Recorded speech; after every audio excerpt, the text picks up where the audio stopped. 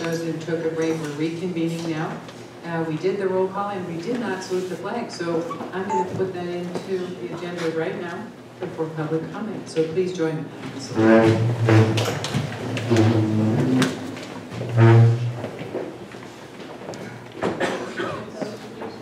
the flag of the United States of America and to the republic for which it stands, one nation, under God, indivisible, with liberty and justice for all.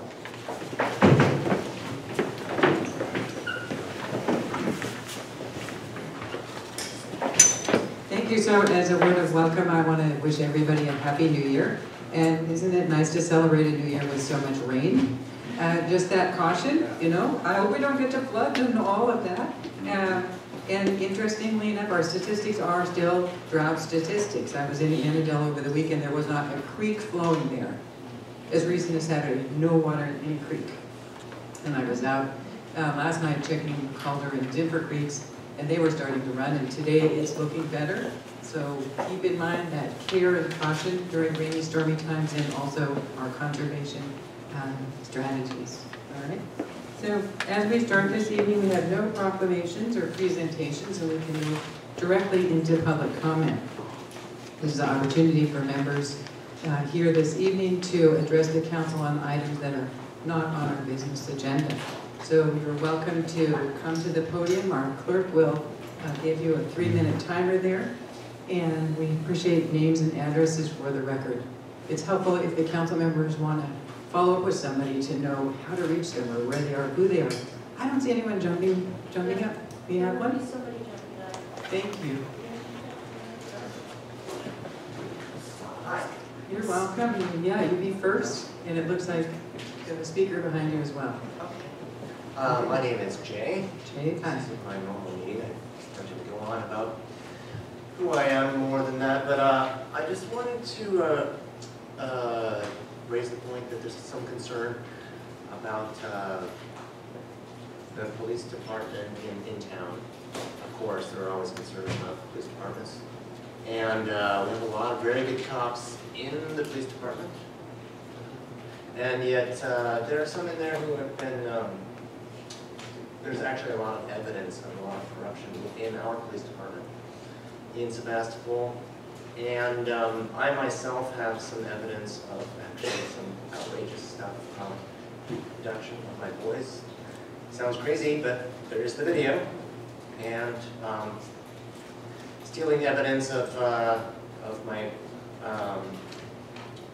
perpetrators' crimes, and by breaking into my house without a warrant, yada, yada, yada. It goes on. There's a lot of evidence, and yet the courts haven't received any of it because at this point, of course, they need to protect themselves because at this point, because of Marcy's law, they would have violated 6 of my victims' rights and 4 of my civil rights if they don't continue to protect themselves and this officer.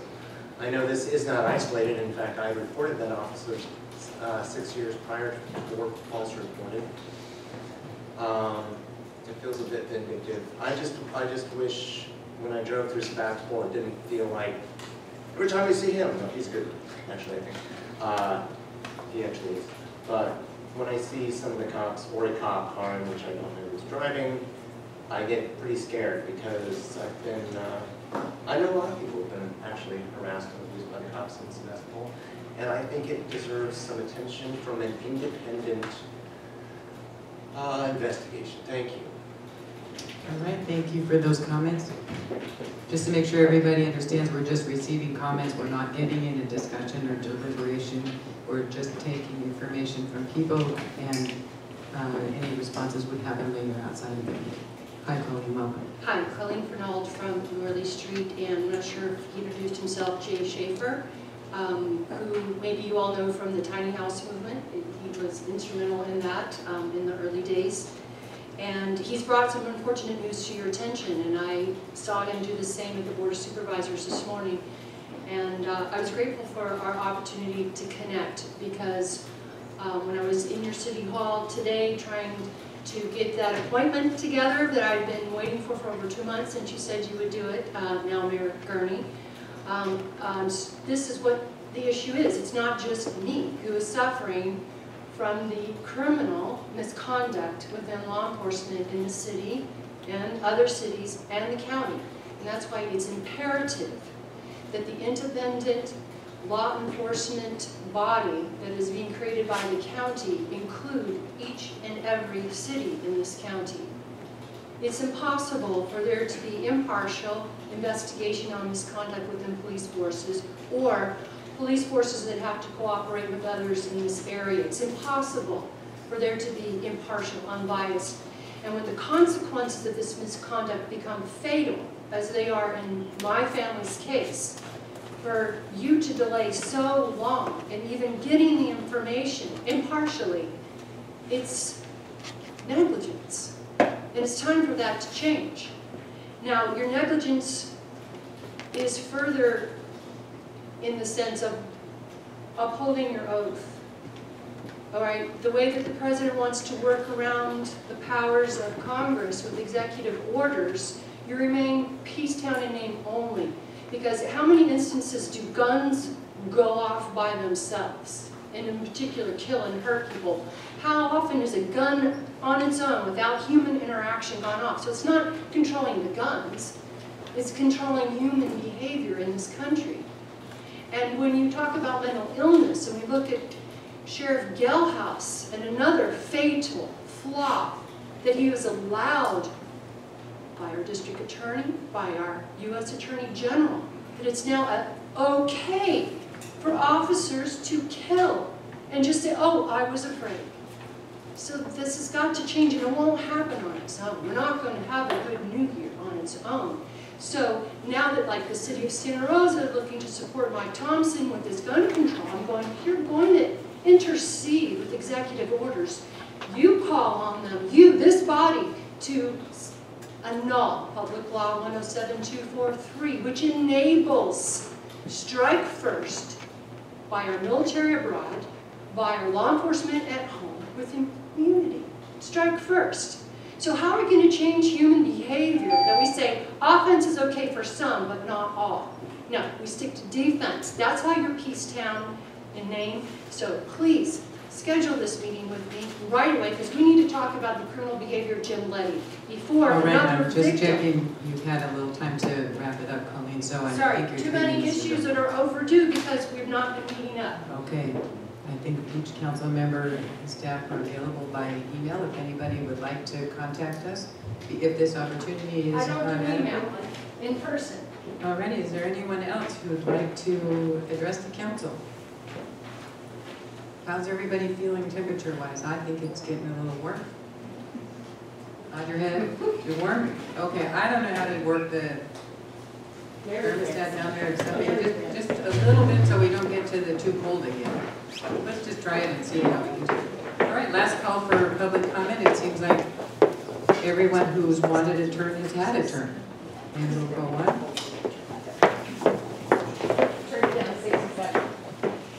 Okay, we'll see how that goes.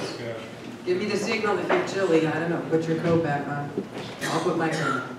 All right, so we're calling for a statement of conflict of interest by any council members for items on the agenda. Does anyone have a conflict? Seeing none, we'll move forward to our first regular agenda item. This is a discussion and action item regarding the appointments to the Public Arts Committee. These are the interviews that we just concluded before the break.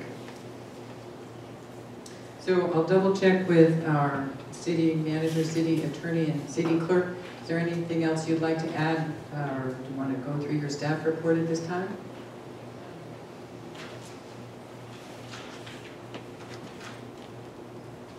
Well, as we noted earlier during the interview process, there are presently 3 openings on the Public Arts Committee for terms which expired at December 31st of 2015. And you have 5 applicants who you have interviewed and would be making appointments. Now, the ordinance suggests appointments in various categories, and the applications you've received, each of the individual applicants indicated categories that they felt they were qualified to hold. However, as we've also noted, the way the ordinance is written, the council is free to appoint anyone in any category.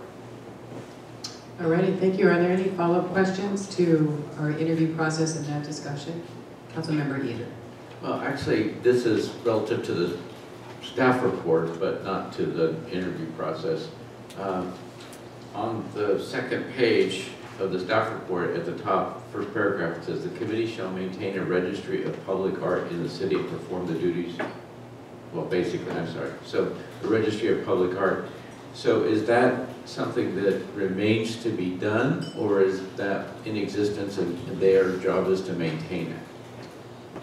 Last year we did have an intern who prepared what I would characterize as maybe a preliminary inventory, and we presented that to the Public Arts Committee, who gave us some feedback for some edits.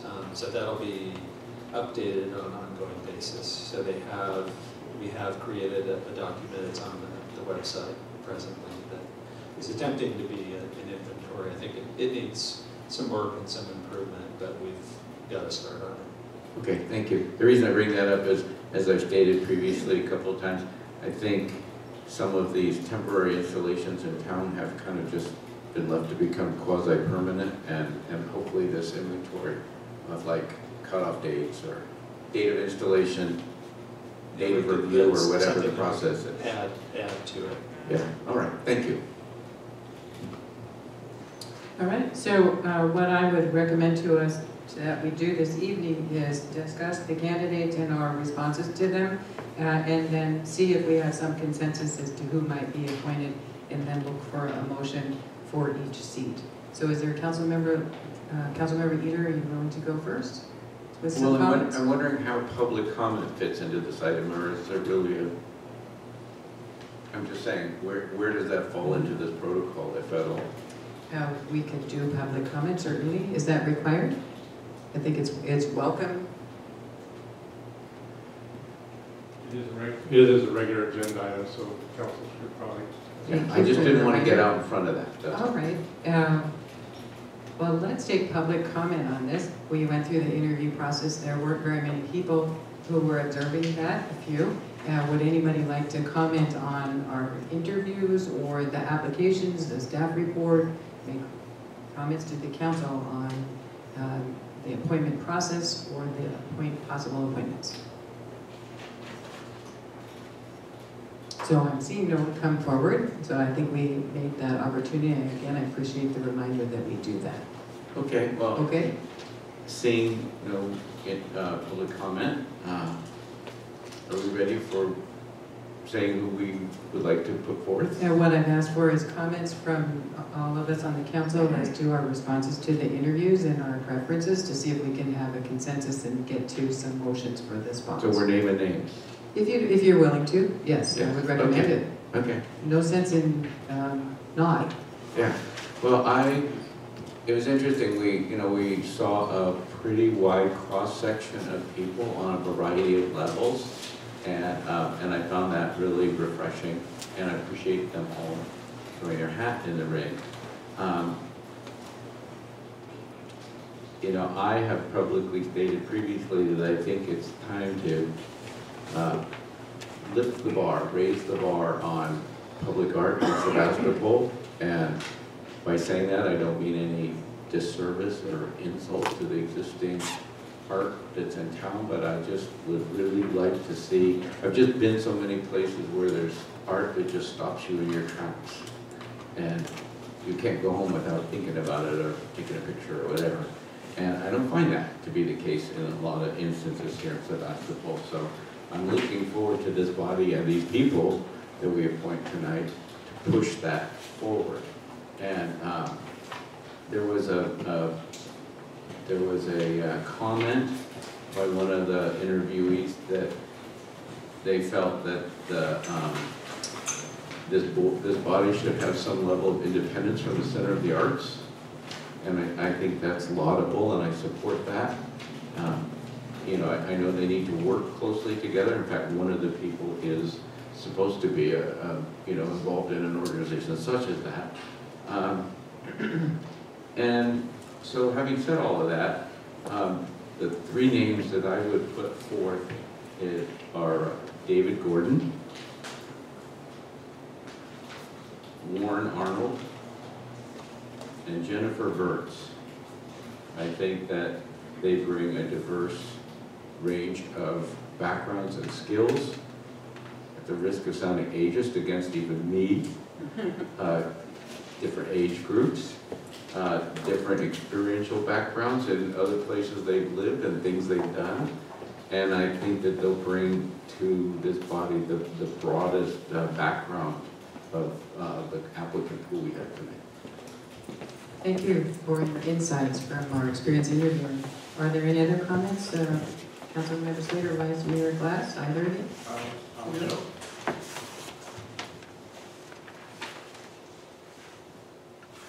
Some individual comments were made that struck me during the interviews. David Gordon said, let artists do their artist thing. And as an architect and a creative person, that's something that I really appreciate. When I have a client who says, oh, I don't know, do your thing. Those are the best jobs to me, because those are the ones where as a creative person, I get to expand my thought process. So I really appreciate that. His experience as a professional artist in the public realm is, I think, unparalleled among certainly the applicants, but unparalleled, I think, in a lot of, amongst the arts community in general.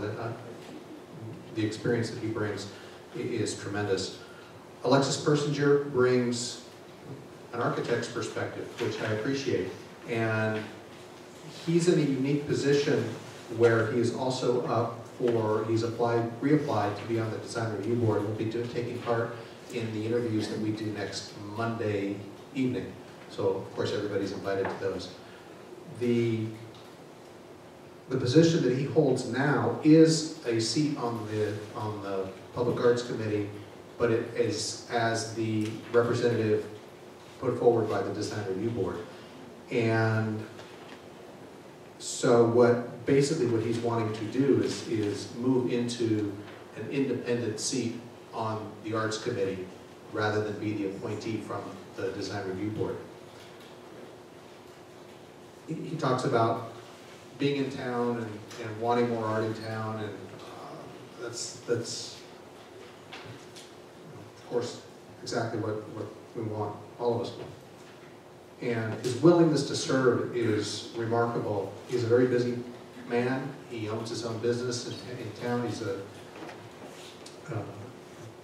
said he came from a meeting in Kelseyville and was on his way to meet up with his family to take part in family stuff this evening. So he squeezed us in for an interview. So I really appreciate his willingness to serve. Robert Brandt, his work in the arts community, I think anybody who has spent any time at all in town understands his commitment to the arts and his level of commitment to the Center for the Arts in particular. Warren Arnold, remarkable experience in life, in education for 30 years, then moved into art and actually made a living as a professional artist. And I really feel the experience that he brings to the board. He's a currently sitting member of the committee, is very important. And then our final applicant, Jennifer Burtz. Going into the interviews, we of course get copies of the applications and we review them, and I thought, here's somebody who's only been in town a couple of years, get us, kind of weird, is she weird? And I think that in the interview, I learned that she is weird. She is one of us. And she brings an energy, certainly to the interview process, that we don't see very often. And we do a lot of these interviews because we have a fair number of advisory boards and we take this seriously.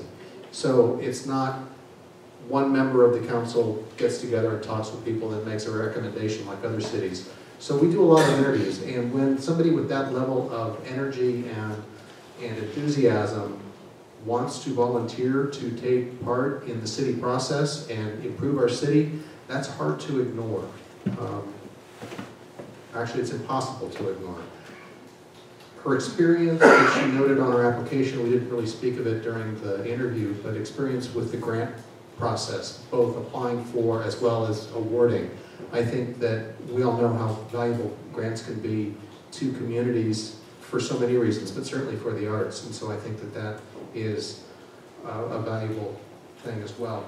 So with those comments, the three people that I would be putting forward as supporting to be either appointed or reappointed would be David Gordon, Warren Arnold, and Jennifer Virts.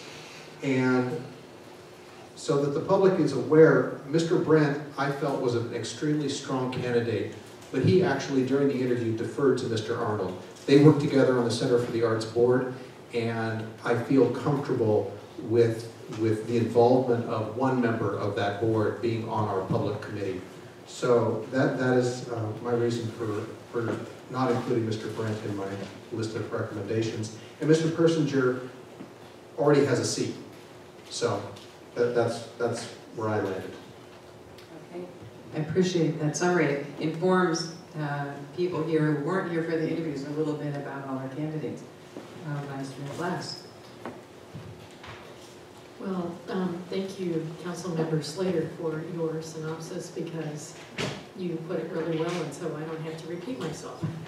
And then we won't be here as late. So yes, all of that squared. Great folks, great applicants. So my thinking is, yes, Mr. Persinger already has a seat. I am going to roll the dice and think that he is going to be reappointed to DRB so he can continue to keep that seat representing DRB on the Arts Committee. I think in questioning all of the applicants who are already incumbents, they seem to feel that the committee was functioning fairly well as a unit. There was a little bit of explanation of that things have turned over a bit in the past few years, that one member passed away, there's been some changes in it, but it seems as though that committee is starting to really start to be cohesive, and they're communicating well, everybody gets along well. So my feeling is we should keep the institutional memory of those applicants who are incumbents. So that would mean I would support David Gordon and Warren Arnold, both of whom have all of these wonderful qualities that were already explained, plus they're already on that committee. And then Mr. Persinger is already in the committee. So then I am faced with Robert or Jennifer. And I've actually, Robert has just contributed so much to the arts in Sonoma County, West County, the Arts Center, and actually art nationally. I mean, he was, I don't know how many know what a big deal he was back in the old days with in the potting world, but he really is a pretty amazing guy. But I'm also thinking he's already really involved, and he's already very active in the Center for the Arts. And then we got this kind of this extremely energetic newcomer, Jennifer Virts, who has had a great deal of experience and enthusiasm, but a great deal of experience, as was explained in grant making or the grant world, but also a perspective of being involved in the arts in a really big city. So I'm thinking that I would support Jennifer, who as taking that empty seat, and knowing that Robert is already so involved in our arts committee, and this is a way to get a new fresh face. And I'm not going to make an ageist comment here, But a new member of our community that seems to have a great deal to add, and let's bring her into the community and get her involved. So those are my thoughts. Well, I agree with what each of you has said, and I don't want to take a long time myself. I'm just going to add some different points to share with everybody. I think Robert was really helpful to us when he yielded to Warren. Okay, because we had 5 interesting and very compelling candidates. I think we could choose them all and be glad for it. And also know if we didn't choose them, we would likely have ongoing work from each of them as well. And I really find it important to select Warren because he was the fellow who brought this whole notion forward. As he said many years ago, and then he looked at me and said, Sarah, you were around then. Oh, okay. I think it's very significant that he's worked with the group in the ordinance and helped shape this to the point now where, like he was saying, he can spend some of the money that's available and do some of the work that's going to commission the worthy pieces after all this kind of setup time. So it's very important for me that Warren have that continuing responsibility. I also really enjoyed David Gordon's interview. It's important for us, I think, as we learned, and Councilmember Eater helped us greatly with his question about the level of sophistication.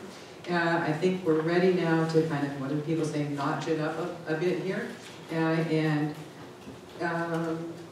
maybe sort of change the face of art in town so that it's not as familiar to us as it has been.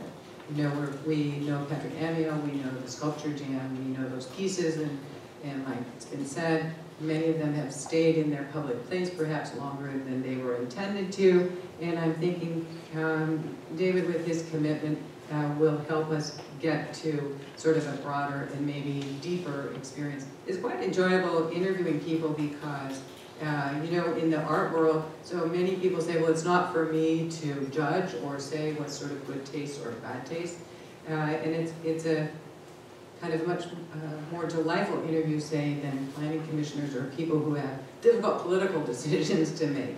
Art, like David said, it's sort of controversy is part of the process. If it motivates people and gets them thinking, questioning, a little out of their comfort zone, that's just what it's supposed to do. So I enjoyed hearing from each of them. I too like Jennifer a lot and would pick her as my third choice. We learned from Councilmember Eater's personal experience as he's seen a number of her projects up in Seattle.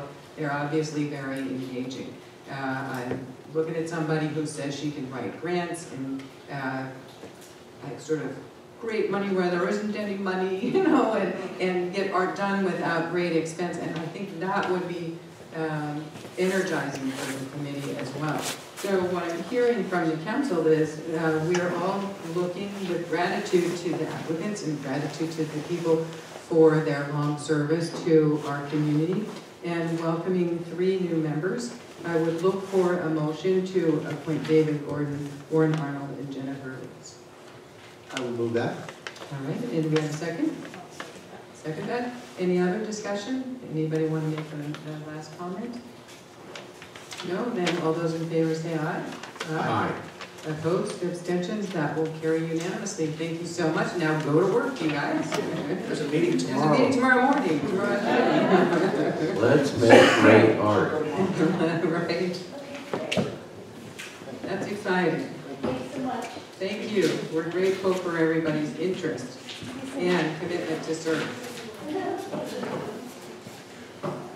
All right, so we are going to move on to our consent calendar. We have 3 items this evening. Approval of the minutes from December 15th. Approval of a notice of completion. One project is Keating Avenue, and the second is the Sebastopol Community Cultural Center contract. So I will ask, is there a council member who wants to take anything off consent? Seems like we're good. I'll ask the public, does anyone want to take a matter off consent calendar in order to discuss it? Seeing no one come forward, then I'll look for a motion to approve the consent calendar as submitted. Vice Mayor Glass. I move that we approve the consent calendar as submitted. Thank you, and a second on that. I'll second that. Thank you. All right, any discussion? Seeing none, all those in favor say aye. Aye. Opposed, abstentions, that will carry unanimously. We come on to item number 6. And this is an informational item. It's a discussion and an update of minute orders and reference orders from our city manager and city clerk. Which of you would like to go through this? And then I think probably each council member has a comment. Oh, no, the city clerk will. Who's been keeping track of this will give you a little bit of a summary. Right. I just want to show the audience, if you haven't seen this packet item, it's lengthy, double-sided, reflecting the work of last year. Madam Clerk? You just said the entire staff report right You there. don't think I'm that easy. No?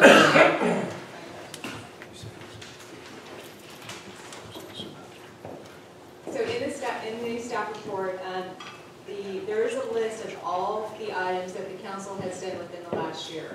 So in last year, the council did a total of 197 items that they acted on, heard presentations on, or received information or reports on. Within the last year, they passed and adopted 43 resolutions. In comparison, within the last 5 years, they've gone from 202 to 188. So it's been consistent that the council has done a lot of work, and this is just an indication of all the work that's done by council and the staff. So it's just an informational item. Thank you for all the work, and the staff are doing a lot of the work. Yeah, that last comment needs to be emphasized. I'm hoping other council members will comment too. We do a lot of work because our staff prepares the work in researches and gets us studied up so that we can have discussions in public that are further informed and informed by the public, and then all that material goes back to staff to write up. And I noticed that our pages of minutes from last year to this went up like almost 100 pages worth of record keeping for our meetings. So I know I greatly appreciate the dedication of staff, particularly the thoroughness and professionalism of our city clerk. Any other comments on this informational item? And we'll take public comment after you guys. I just wanted to make a quick comment about how useful this document is. So if you are wondering what we did, or are thinking about a particular subject, this is available in a PDF, right? It's in PDF or Right. but it's searchable. Right, so it's searchable. So if you want to find all the instances where we did something to do with parks, you could do a keyword search and find every resolution, et cetera, that had to do with parks. It's a very useful document for looking up things that we have done in the past year. And we had that document the previous year, so if you're looking at, what's been going on legislatively in Sebastopol, this is your document. All right, any other initial comments before we open this to the public? Questions or Well, anything? I see that our actual work output has slightly decreased from 2014, so that would probably explain why we didn't get a raise this year. But there's 100 more pages of minutes, so I have to only draw the conclusion we talk more about doing less. That's a bumper sticker, I think. Anyway, thanks for all your hard work on this, Mary. I appreciate it. This is if I have sleep issues, I could keep this by the bedside.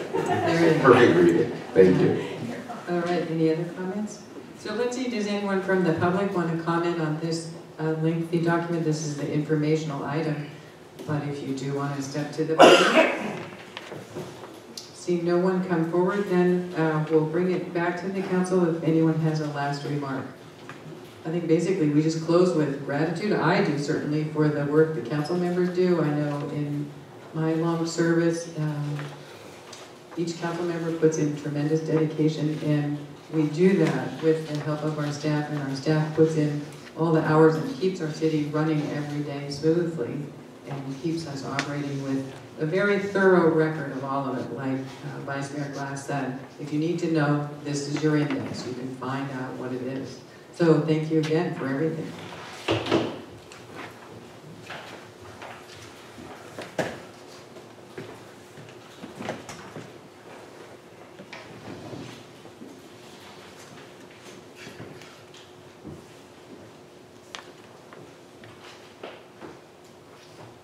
Okay, we're here at item 7.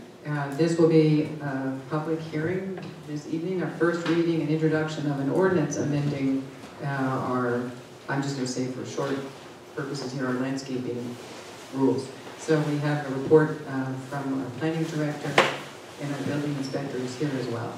If you guys want to lead off. Very good.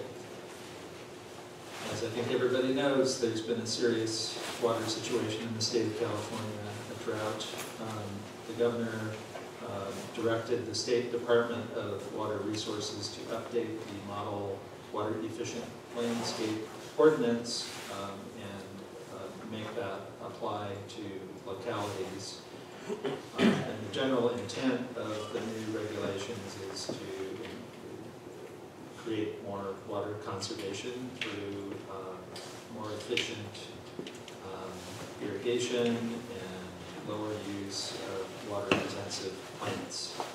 So local agencies had a couple of choices on how to implement these new regulations, either simply by referencing the state regulations, updating comprehensively in their own municipal code the regulations and replicating the state rules, or just let them take effect.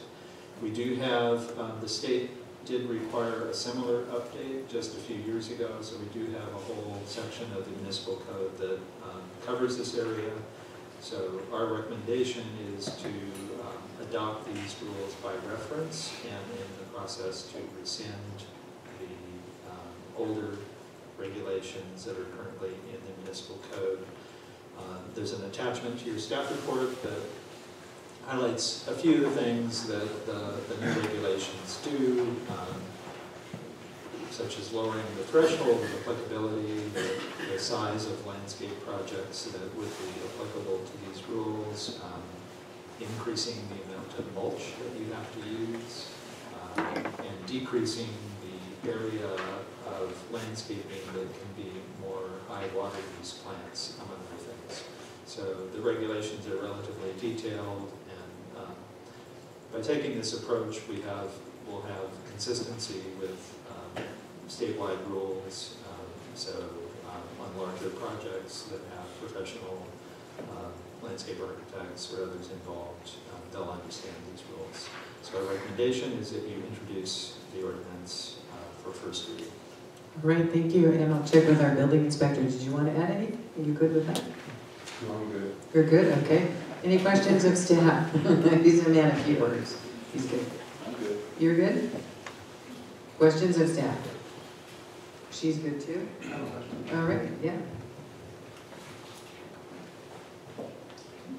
These requirements, the urban water supplier definition is in play in this. This is everybody in the entire state, regardless of the size of the water supplier business or district. I believe it is.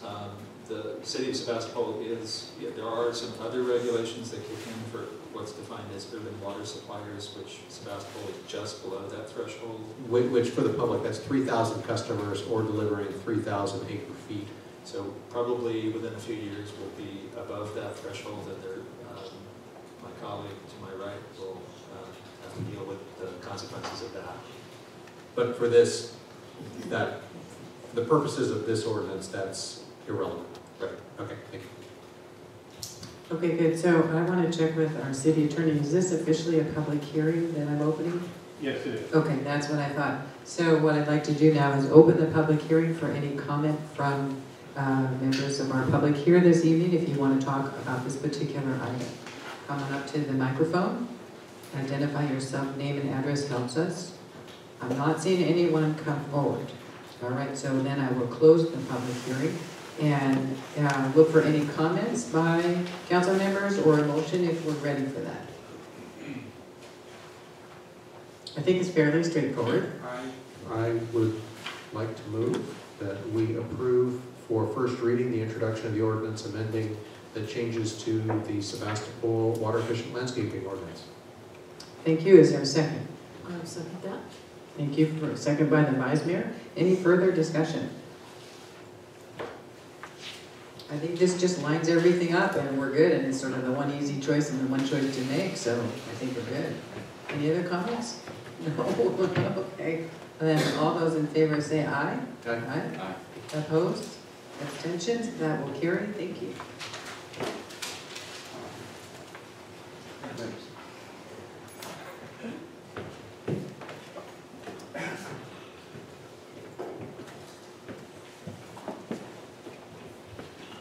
Okay. So we're going to move on to number 8, and let me just share with the council what I'm hoping for here is that we may be able to go through item number 8. This is the discussion about the urban growth boundary, and conclude that, and then go on to the Greenbelt issue number 9, because they're kind of related, and then take a break after that, if you're good. But I have no idea how long the discussion will be on the first item. Let's see, we have several items after that, and members from the consulting team here, and our staff, so I'm hoping we can move through things fairly efficiently. This is item number 8, the discussion of the status of our urban growth boundary and its renewal. We have information from our staff and need to provide direction from them after hearing from our public. So I will open this to our planning director, Mr. Webster, to provide a report. Yes, this is regarding the city's urban growth boundary, or UGB. In 1996, a group of local citizens qualified a ballot measure to create an urban growth boundary for Sebastopol. And what they were proposing basically exactly matched the sphere of influence that had been recently, in 1994, approved in the new general plan that was adopted in 1994. So it reflected a long, extensive public process conducted by the city. The outcome of that process, the UGB and the sphere matched. And this was something that a number of jurisdictions were adopting in that time period to limit sprawl and promote infill. So the measure, which was called Measure O, was approved by the voters. And it does include some exceptions in certain circumstances for development that might go outside of the UGB. The measure expires at the end of 2016, so the question is what to do about that. And the staff report talks about different options. Meanwhile, we are updating our general plan after more than 20 years, and that process is still ongoing. We think it will, projecting hopefully that it will be concluded in late 2016. The GPAC has created a draft general plan, including a sphere of influence, which would be quite similar to the existing sphere and therefore the UGB. They are recommending just a few small changes that next week, when you meet with the Planning Commission to go over the land use element, you can look at that and provide any feedback on what the GPAC is recommending. The issue is, in terms of renewing the UGB timing, because the general plan process is ongoing, has about another year or so to go.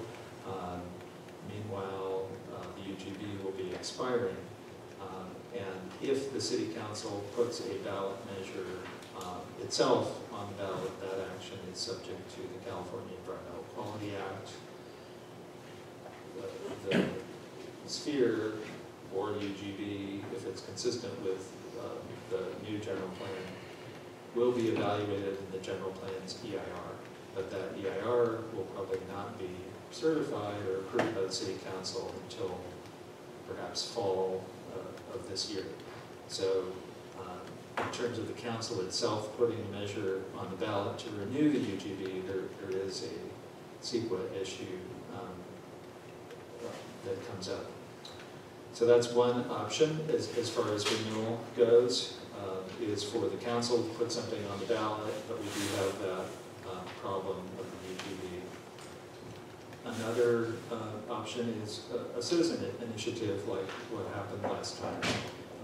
Citizen initiatives do not need to comply with CEQA, so they have an advantage in terms of that. A couple of problems with this approach. One is that we don't yet know the outcome of the general planning process. We have quite a ways to go. The Planning Commission, the City Council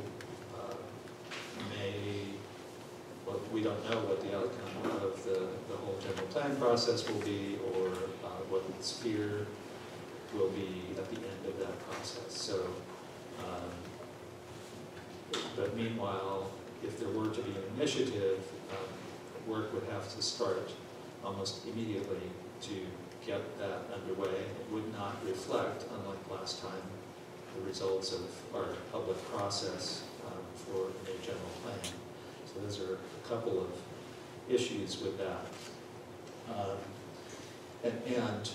It would, this whole option would depend on a citizen group getting organized and understanding all the legal procedures that they would have to go through to qualify a measure to get on the ballot, and there's almost immediate work that would have to be undertaken by such a group.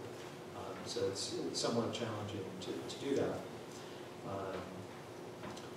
If that didn't happen, if, say, a group didn't come together in time, or felt it was appropriate to wait and see and kind of reflect the outcome of the public process that we've been engaged in with the general plan. Another approach would be for the council to adopt an ordinance this fall, when probably we'll have a very good sense of what the general plan is and what the sphere is, and can draw some lines. And the general plan itself, of course, could contain policies that support the ideas reflected in Measure O in the UGB, and an ordinance could also be passed by the City Council to basically express policy and extend the idea of the UGB until such time as the general plan has been adopted and there's a suitable election coming up where the results would then be enacted by the voters, if that's what the council wishes to do. Those are basically the range of different options. We do have this significant timing issue and CEQA issue that create some challenges with how all these things come together. So what we're looking for is some initial direction. We don't necessarily have to decide anything tonight, but you may wish to provide some feedback to us. And I think the city manager has some additional comments. Right, let's move to the city manager then. I want to thank the planning director for elaborating on the staff report, because we have been having some staff discussions on how to handle the UGB issues. And as the planning director alluded to, there are some pretty strict time requirements in terms of either a council-sponsored initiative or a citizens initiative, in terms, especially the citizens initiative, in getting the requisite number of signatures and doing the paperwork and getting it all together in time. I think from staff's perspective, and we have had some informal meetings with a group of citizens who may be willing to undertake the process to do a citizens initiative, we've committed as a staff to give a citizens group such support as we legally are able to do, to the extent possible, to assist them in meeting those deadlines. Because the good thing about a citizens initiative is, number one, there's no issue, as the planning director alluded to, with the CEQA process. And secondly, that would mean that whatever, assuming it was passed by the voters, whatever was passed by the voters could not be undone or changed except by another vote of the people. On the other hand, it may be a big challenge, as the planning director alluded to, for a citizens group to complete that process. And as he indicated, staff is suggesting to the council that if citizens group, for some reason or another, was unable to complete that process, then we believe the city council could step in the fall and adopt its own UGB to extend the existing UGB for a period of time, and perhaps wait for the next general election. So to keep costs under control, the council could theoretically extend the UGB, and then could either do as a council-sponsored initiative, have an election that's regularly scheduled to keep the costs down, or perhaps a citizens group could try it again. So essentially, we're suggesting to you that staff work with the citizens group to try and get the citizens initiative underway, to try and bring it in, or help them to whatever extent possible, bring it in under the time deadlines. And if that turned out to not be possible, ultimately then the backup position would be the council to take action in the fall to extend the UGB on its own for a period of time, awaiting the next regularly scheduled election. And the council would have the benefit both of the completion of the general plan and also the opportunity to do a council-sponsored initiative at a regularly scheduled election. So that's where we are on this topic to date.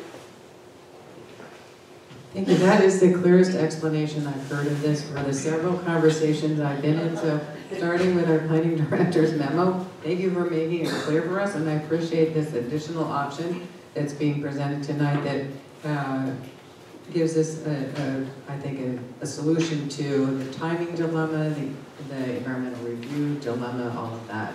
So let's see if there are questions for staff, and then we'll go to the public and take comments from the public and bring it back to the council. Any questions of staff? Council members later.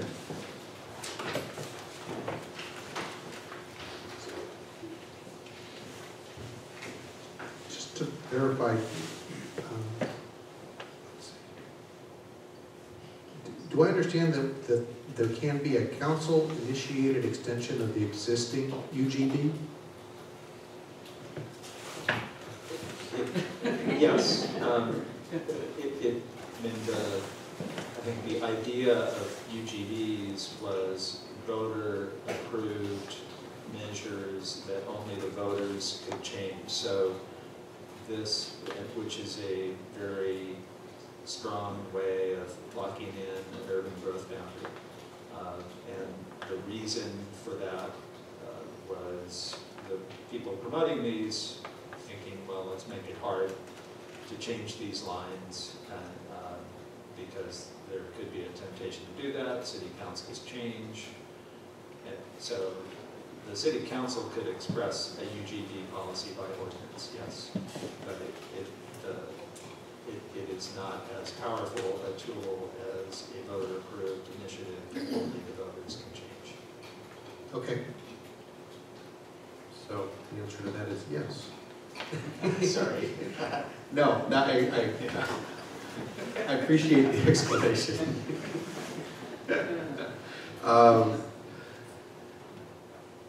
Let's see, that far out into 2017 now, the election schedule is a complete unknown? We were assuming in discussions today that probably in the event the council had to extend the UGB by its own action, that you'd probably be looking at a 2-year ordinance before you'd be back around again to do a council-sponsored initiative, which is what we theoretically would believe would be your next step.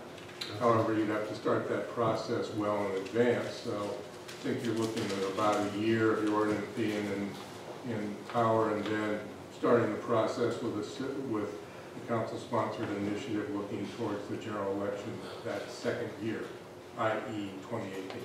18, all right. As best we know right now.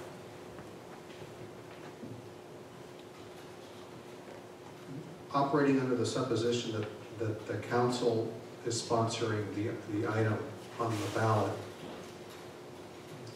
that requires CEQA compliance. What level of determination would that be? Is that a full EIR? We have not, our planning director is the environmental coordinator who makes that initial decision.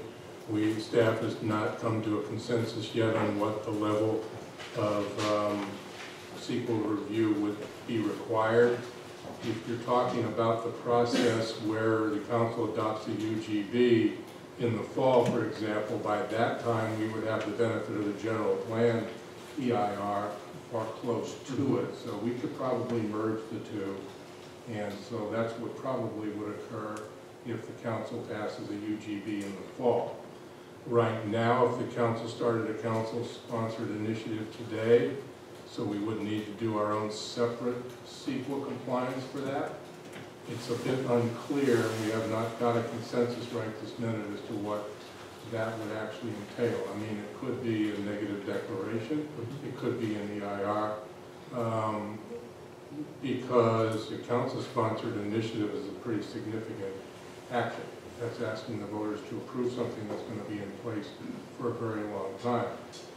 And as to reiterate, as the planning director indicated, it's complicated by the fact that the work of the general plan will not yet be done. Those two have to be consistent with each other. So if you did a council-sponsored initiative and went to the voters this fall, and the general plan was not yet done, and the voters approve it, that would trump the general plan. So you'd have to go back and make the general plan essentially compliant with the voter enacted UGB.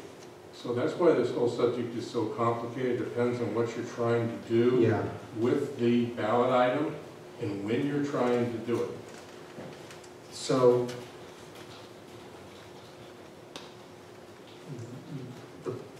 the possibility exists that with a council-sponsored item, then the CEQA review is automatically required at that point. Can that CEQA review be rolled into the EIR for the general plan? Is it one and the same review, or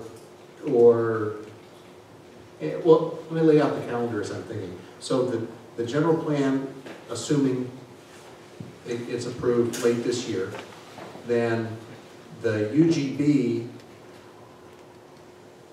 council-sponsored initiative happens the following year, and this is all assuming one path. It could go any number of ways. Can the EIR, or rather the environmental work, be done for the initiative using the general plan environmental work? Yes. Okay. Short answer then. Yes. So we don't need to do the same review twice. Unless there's some substantial difference between what the general plan sphere is and what the initiative was, that would have to be looked at. But assuming that they were consistent or there are only minor differences, then the general plan EIR, if it had been certified, should be good to serve as the CEQA document for the initiative. Assuming you're talking about an initiative that takes place after preparation of the general plan. Exactly. And not one that starts this spring. Right.